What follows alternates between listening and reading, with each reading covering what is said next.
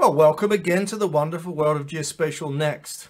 Congratulations, you've got to step 4 of the building and executing a Geospatial-Next strategy.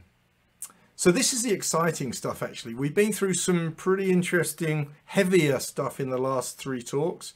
In this one, we're going to talk go-to-market. So this becomes very creative, and this is actually a place where so many people are excited to get to really, really quickly. So let's walk this one through. Let's get started. Before we jump in, as I like to do, I just wanted to give, for those that haven't seen the previous talks, I just wanted to walk you through where we've been so far. I encourage you to go back and get the details from the previous, particularly last 3 talks that I've done. But we're going to focus on go-to-market here. So where have we been? We started out in this generating possibilities world, a framework where instead of throwing darts at a wall, we actually have a small group or a group of small groups to talking about ideating, validating with customers, looking at the marketplace, doing some technology discovery and building out a very high level sort of business models. This is sort of a guiding, the framework I've got there is really sort of to guide what ultimately turns out to be a story. So each of those groups come together with a larger group and actually present their idea with the justification for the idea to the wider group. That's the strategic choice process. Ultimately, the goal of that process is to end up with a single possibility, the possibility with the greatest chance of success. From there, we put that possibility through the strategy cascade, Roger Martin's cascade. I use 4 pieces of the 5 that he describes in his book, How to Win. From there, hopefully a product or solution is generated. And this might be an iterating process as well. If one uses an MVP to actually validate, to make sure that you've got the right problem to solution journey, we may be starting back again if we find problems there. But ultimately, we should be arriving at, hopefully, a product or a solution. But what comes next then is, and it falls under the capabilities piece within the strategy cascade, is this whole idea of go-to-market. So let's jump into that now. So I put this definition up before in one of the previous talks, but go-to-market is often very confused by folks. A simple definition of it is a sales and marketing plan for launching a new product, service, or expanding into a new market. It isn't just sales on its own. It isn't just marketing on its own. It's those things together. It's where we are engaging with customers ultimately. So it is that combination. Why I find the world we inhabit in geospatial is so exciting, because I believe there are some amazing opportunities now to build new products and solutions. So that's why I've been for the last few years harping on about the world that's evolving, the new world that's geospatial. So it's a very exciting time, and I think that we can now tell some incredibly compelling stories around that. And that picture there is actually some of the work that I'm currently involved in is dealing with the sort of data that you're visualizing there. That's actually LiDAR point cloud data that's been colored along a transmission line. The coloring actually is analytics on top of that data to indicate where there are problems, whether it be vegetation which is growing out and could impact the line itself, or trees that could fall onto the line and disrupt that power line. So very compelling stuff, all very new and all very exciting. I get very excited about this stuff. So I cannot emphasize enough, and we're going to really harp on this in this, your story. It's critical that you construct your story. I see it over and over again. There isn't really a story that people have constructed. And you'll see that in marketing and sales textbooks, build out your story. But again, folks sidestep that one too often. Stories start with why. And I really encourage you to watch Simon Sinek's TED Talk. He did it a long time ago. It's one of the most popular TED Talks ever done. And it's really fantastic. It's not very long. But where I want you to, not only should you watch it, but listen to his description of Apple. He tells two sort of sales marketing stories as if he was an Apple executive. He starts from the what and the how and ends up with the why, and then he goes from the why and out. You'll see what I mean by how important it is to start with the why. You'll see how compelling the latter story is with Simon Sinek telling it. So do watch that.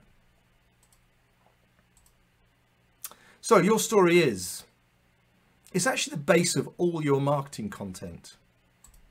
It's also your sales pitch. And it's not about you. It's not about you. It has to be centered on your intended audience. If all you do is talk about you and how wonderful your product is, and it does this and it does that and it does the other, you'll lose your audience immediately. Nobody cares about you. They care about what impact you can have on them. So you have to be looking through their eyes when you tell these stories. Critical. Your story, how? There's lots of ways one can construct stories, but what I've found to work the best is if you construct story themes. Now, there are elements of your competitive advantage within this story. And I say elements. A competitive advantage doesn't necessarily form part of your story.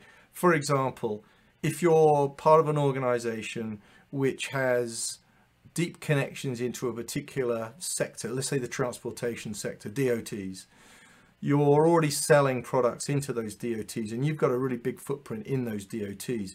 Extending that conversation into a product conversation, for example, is a much easier place to be than if you're building new relationships. So that's a competitive advantage. That's not necessarily something you talk about as part of your story. You'd probably be talking more about in your story about the product itself and its uniqueness. And there's other aspects to this, but I wanted to underline the fact that it's going to tie back to at least one of your competitive advantages, but not all of them. And I've always found that building themes is an important thing. So sales and marketing. Let's begin with marketing. Marketing, if you have a spear, it's always sort of regarded as the sort of shaft of the spear. Again, I've mentioned this before, but one of my favorite books on marketing is Crossing the Chasm. If you haven't read it, please read it. It's really important. The D-Day analogy is absolutely amazingly fantastic, and I'll probably cover that in another talk in the near future. It really is. It's really very memorable. So what is marketing? Well, I mean, some of the channels that we can use are digital ads, for example, in Google's world, email campaigns, SEO, that would be blogs, that would be landing pages, and I'll be honest with you, I've been through my life, I've been somewhat critical of some of the stuff that's been written in the geospatial world. It's not very compelling. It doesn't grab you. It doesn't get your attention. It doesn't get your attention very much. There are some good examples of folks out there that are now writing some really interesting content. So things are improving there. Just a side comment. Webinars are another place that we are in the marketing world, and then there's some new media stuff that's coming out. I think that podcasts are really interesting. There's a plethora of those. I really like video, and we'll talk about video in a minute. So a bunch of things that marketing can do. Ultimately, marketing have the mechanisms to drive leads. That's the ultimate goal of marketing, is to drive leads, to generate leads. So, but telling your story in the right way through the most appropriate channels will be dramatically increased lead generation. I'm reading that. Don't like reading stuff off of slides. What I'm saying, I'm underlying there that the fact that if you don't have those stories defined, then you're, again, I'll use that term, you're throwing stuff against the wall that isn't related, is miscellaneous. If you've got content which is related and you've got a plan, you've got an editorial plan built around these certain themes, it means that your lead generation is going to be much more successful. What you're building in marketing is going to be much more successful. So again, the story is critical in building out that story. Let's jump to sales. So again, using the spear, the point of the spear is usually sales. And I'm going to point you at Dave Brock, somebody that I really like. He writes a really good blog. super experienced sales guy. Love some of the stuff he writes. And actually anyone that's in England, no, he's not the singer to 𝐁𝐿, but he's a really good guy. So look him up on the internet, and you'll like some of the things he writes. So what do sales guys do? Well, they do prospecting, and Dave's talks a lot about prospecting, which is identifying potential customers. That could be leads that have been passed from marketing that you're driving deeper into. It could be just you looking for new folks to connect with. Ultimately, what sales are doing are building relationships and driving down to some action. In the case of a salesperson, it's a sale. But again, I'll emphasize it. Your story is the ammunition for successful sales prospecting. If you don't have a good story, then you're not going to be so successful. Let me be careful with my wording. You're not going to be so successful in sales prospecting. So, another, dare I say, framework. You know how much I like frameworks. 5 phases of customer engagement. That sounds awfully dry and boring. What I really mean by that is drawing people deeper into your story. So what does that actually look like? How do we draw people deeper into our story? How do we get that engagement, that deeper engagement? 5 steps. Number 1 is attention. And I'm going to use a kind of silly analogy for this, a book. When you walk into a bookstore, I'm often drawn by the picture on the front of the book. I mean, you know, you just naturally are. So you've got my attention. The title and subtitle of a book can often make you curious. You know, if it's a compelling title, Crossing the Chasm was a compelling title, and the picture on the front, there were a lot about the book that I found kind of compelling just by looking at the front of it. So curiosity is something we have to garner, is that the right word? The next thing is interest. Now, I often with a book, I'll actually look in the inside flap and I'll read a quick summary of the book. That'll potentially get my interest. And this is a bit tenuous, in this example, but I think I often will read a little bit of the book. I'll go in and, if like it's a business book. Business books are so often, you know, somebody patting themselves on the back talking about how great they are at selling things, and they've never sold anything in their life. You know, you can kind of tell it's this sort of motivational stuff. I'll put that book down. So you might have got my attention and curiosity and interest, but once I sort of look at the first, maybe read a tiny bit of the first chapter, you've lost me, or you've got me drawn in. Then I take action. I'll either buy the book or I won't buy the book. So silly analogy, but you kind of get the point of those 5 aspects of drawing people deeper into ultimately taking an action from that story. So social media. I believe that social media is a game changer for sales and marketing. I think we can, and I'm careful with this because traditional marketing remains very important, but social media has added a new dimension to the whole sales and marketing process. And it's something I've done a lot with over the years and found it to be a very compelling way to engage. I've seen it done very poorly in many other places. So, I mean, I'm not patting myself on the back for doing it well. It's just I've looked at it and worked hard at seeing if there's something there that is worth continuing down that path. And I strongly believe that there is. So let's think about social media. I've changed my mind on what I was going to show you in this slide. I've got this titled as use case 1. I'm actually going to ask you some questions about this. In the next slide, I'll actually talk about a use case that is a social media use case, particularly focused on sales. But let's just talk this one through for a minute. So it's my belief that LinkedIn in particular in the social media channels is potentially a fantastic channel, one that you should leverage to the nth degree. I think it's second to none from a business perspective for sharing and engagement. But my fear is it's still really badly used, and examples are I get a lot of folks just reaching out to me, cold selling to me over LinkedIn. I don't know them, I don't know their product or anything about them, and they send me these messages to say, wouldn't you love our product? No, you're immediately ignored by me. So in the next example, you're going to see how to do that much better. But in terms of sharing an engagement and having folks understand who you are and your profile, so it's a great way to raise your profile and your product's profile, to be informative, to be educating, to get people in that place which we just described. So your homework, before we move on to the next slide, is go look through LinkedIn with a critical eye, but look for those folks that are doing clever things, that are walking through the journey we've just outlined. They're grabbing your attention. How are they doing that? They're making you curious to want to know more. Curiosity. You've seen lots of things that make you curious. What are those things? They grabbed you, they've made you curious. You want to know more. You want to build out interest and build a relationship and trusting thing. I've got these the wrong way around. But think through those things that we just spoke about in that pyramid and understand how you're affected by LinkedIn, how you're affected by the things that you're looking at. What are the ones that you'd like to copy and mirror? Because that's what I've done in my world of social media. I've looked through the best and tried to mirror the things that I think have been the best things that I've seen. Feel free to email me with your thoughts on some of that stuff. Maybe I'll do a separate post just on this subject alone. So there's a bit of homework for you. Let me now move on to a real example, a use case example where I think social media is very effective, and I'll walk you through it.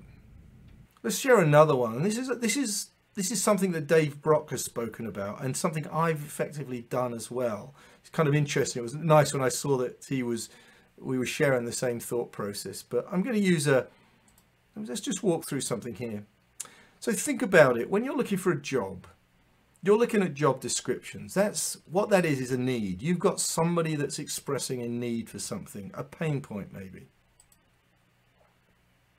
So if you really want to be successful in this journey in getting a job, you need to do some work. So first of all, who's the head of the department? Who's the person that actually holds the strings of that department? That's the stakeholder. That's the person you need to be talking to. Third piece, research. Social media is a great way of researching people, actually. I mean, we can find a lot about it on the web in general, but social media is a great place for that. What can you find out about the company? What can you find out about challenges the company have got, in particularly related to the job that you're interested in getting? And what can you find out about the stakeholder? So do your research. Step number 4, reach back to that stakeholder. Find out their email address, find out, or directly link to them in LinkedIn through messaging. And in that short blurb that you give them, and if you're sending a sort of a direct message to them, you only get so many characters. Tell your short story. Not long, short. Your goal here is, and again, the story has to be about them, not about you. You're telling a story about how you're going to help them. But it's got to be a short story. It's got to be an attention-grabbing curiosity story.